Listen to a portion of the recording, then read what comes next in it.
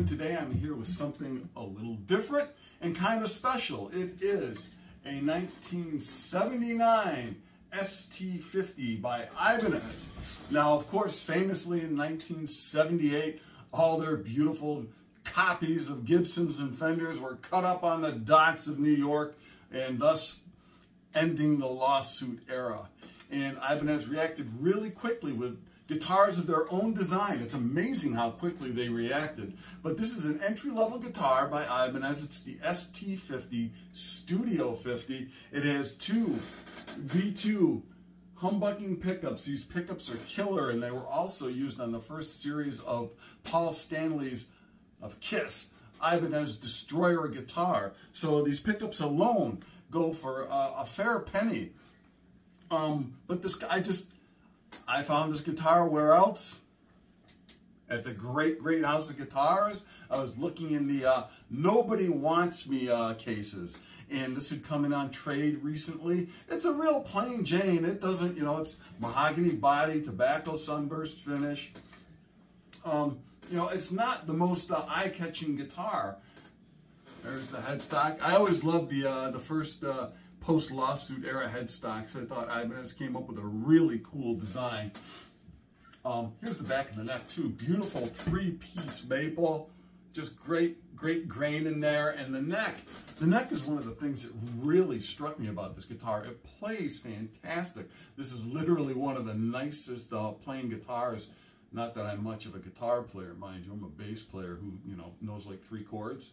I'm really good at them, but just beautiful 24 fret neck with rosewood fingerboard, and it's just a very basic guitar.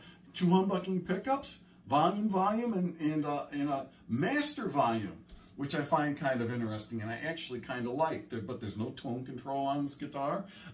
It's kind of like a poor man's Les Paul, but it's crafted very well. It's just amazing how the attention to detail that Ibanez put into their guitars of the period, even a very base model like the ST50, and they only made this guitar from 79 to 80.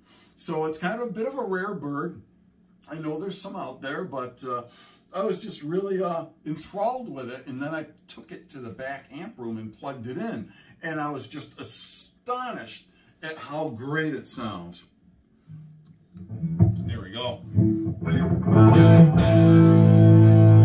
My favorite is the bridge pickup alone, but you can blend all kinds of,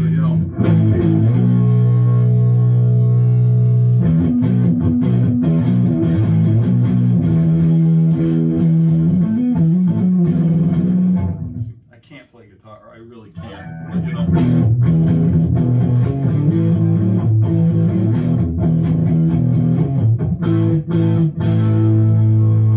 that's the neck pickup.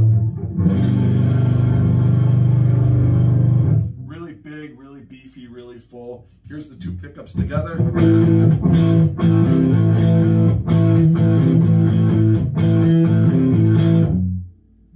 And the bridge. Almost kind of sounds like an overpowered Les Paul Jr. All mahogany body construction. It's done in 2 pieces with the seam running along the edge, so it's 2 pieces sandwiched together. But here's another thing I can sort of play.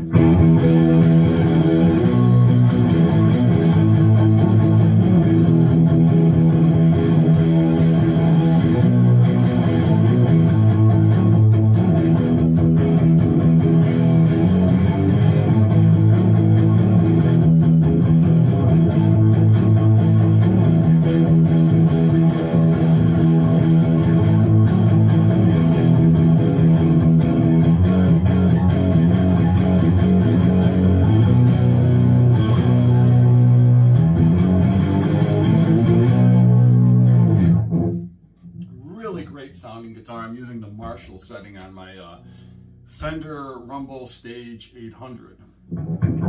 That's a mouthful. What else can we play?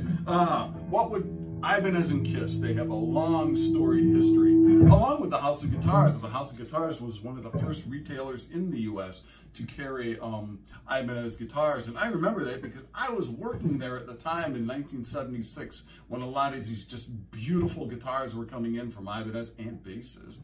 And Armin Schallbruck of Armin Schallbruck Steels, owner of the great House of Guitars, he had an endorsement deal with Ibanez. So it was really just that association for me that really makes me love early Ibanez stuff. So that's explaining my purchase. What else can I play? Oh, we gotta play some Kiss, right?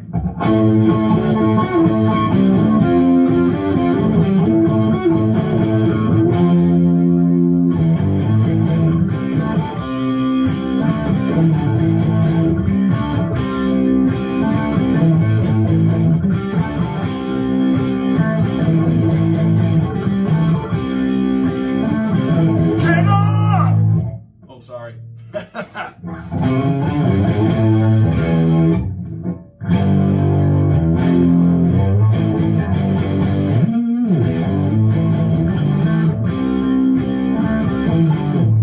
So, my limited ability to demonstrate this guitar, but the Ibanez ST50, my lighting's a little goofy today.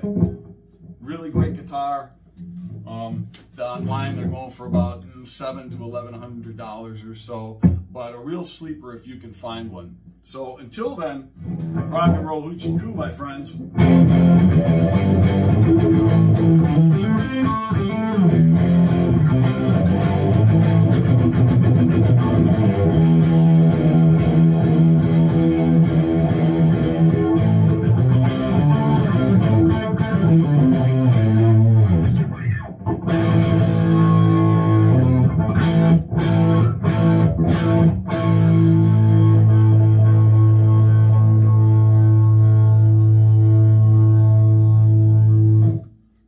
Keep on rocking, my friends.